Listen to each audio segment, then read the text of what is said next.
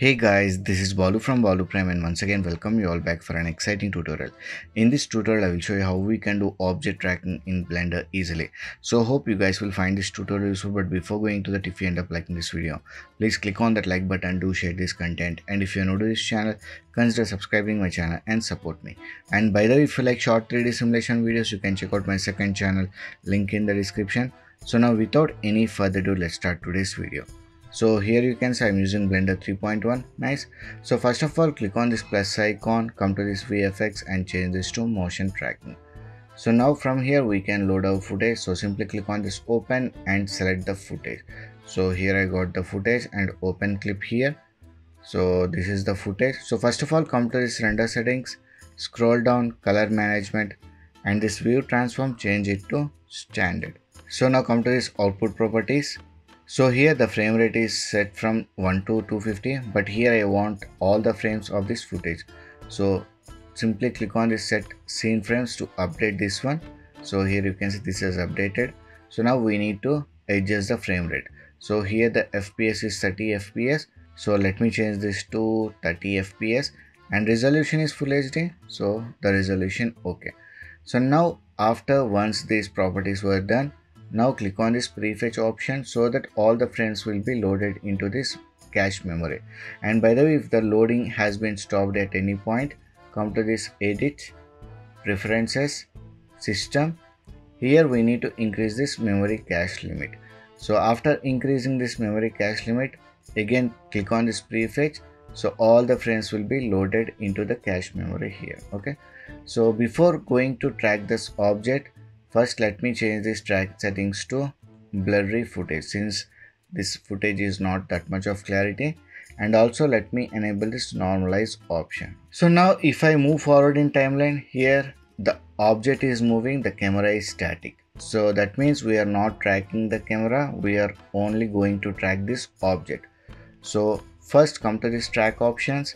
In objects, this is set to camera. So since we are not tracking the camera, let's click on this plus icon and select this object. Make sure this object is selected, and now let's track the markers on this object here. So in order to add track markers, hold Control key, left mouse click here. Okay. So now press Alt S to get the search area. Press S and increase the search area if required. And from here also we can adjust the track point. So once the track point is set, press Ctrl plus T, or else you can click on this icon here. So I will press Ctrl plus T. So now you can see the tracking process is started and it is completed throughout the timeline. So let me increase the view here so that all the frames are visible. So in this way we need to track minimum 8 track markers. So Blender requires 8 tracker markers here. So once the track point is done, press Ctrl plus L to lock that camera tracker in order to avoid any accidental movements. Okay. So now let me track few more track points here. So come to this first frame, hold Ctrl key, select the track point, press S to increase the search area. Let me place it once again. Press Ctrl plus T and the tracking is started. So in this way I will track few more track points once again. So here I have tracked more than 8 track points. So once the tracking is done, now we need to solve the track error. So come to this solve option here and click on this solve object motion. So here you can see we got solve error of 0.60 pixels. So anything less than 1 pixel will be good. And by the way, if you want to check the error value of each track marker here, come to this clip display option and enable this info option. So now if I select any of the track point here, we'll get the error value visible here. So for this track point, average error is 0.77 pixels. So if I select this one, this has 1 pixel error.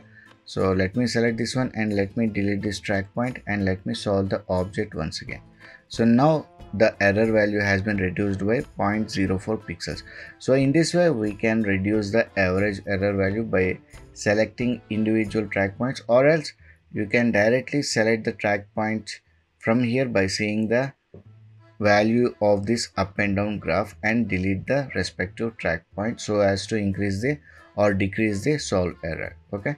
So once the solve error is pretty enough, we can move forward.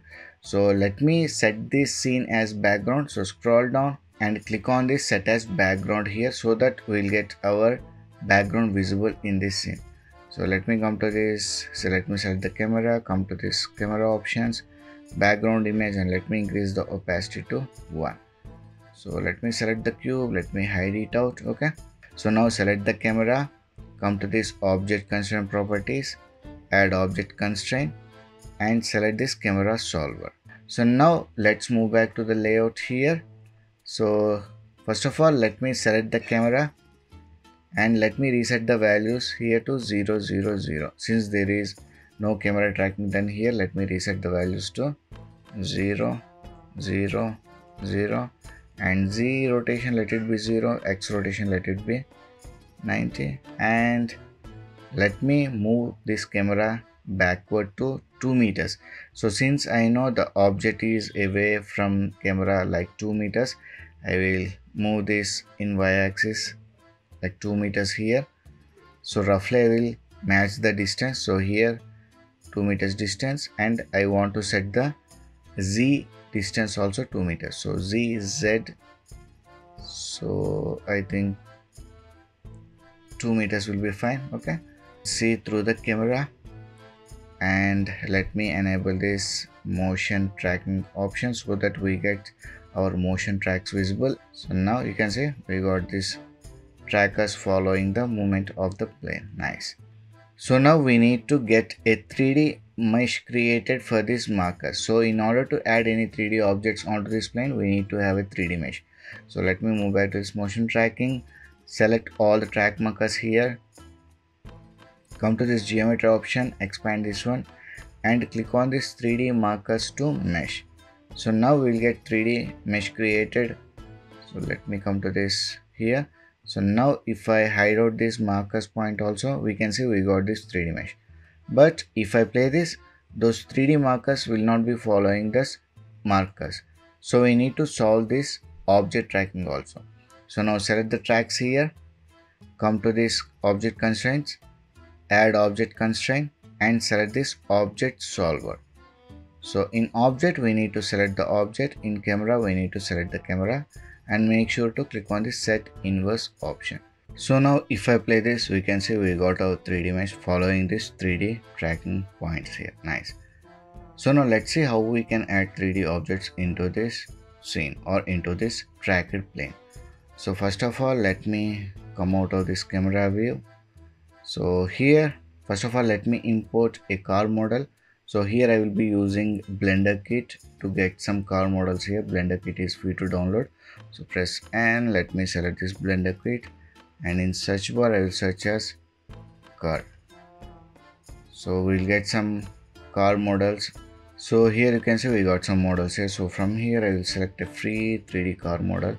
So this is free model. So simply click on that icon here. We'll get that car model built in this scene. So here you can see we got that car model. So let me close this, press N to close this also.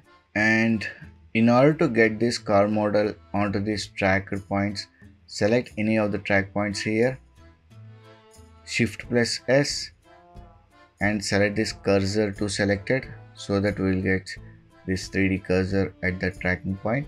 So now select the car model, Shift plus S, and select this cursor selection to cursor. So now you can see we got our car model moved to that position.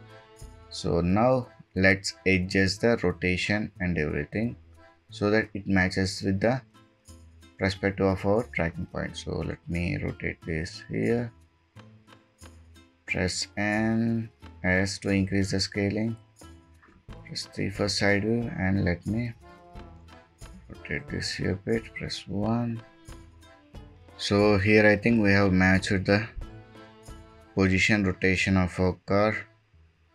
So let me move back to this camera view. So now if I play this, you can see this 3D object is not following the movement of this tracked plane. So in order to make this 3D object follow the movement of this tracked plane, we need to parent this object to this plane. So before doing that, let me increase the scaling. So press S, increase the scaling here. So I think this much is fine. So now let's parent this object to this tracked plane. So first of all, select the car model, hold Ctrl key and select the tracks. Make sure only car and tracks are selected. Now press Ctrl plus P and select this object. So now if I play this, you can see the car model is attached to this tracking points. Nice. So let me hide out this motion tracking markers.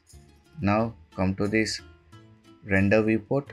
So now if I play this, you can see this 3D object is staying in its position. Nice.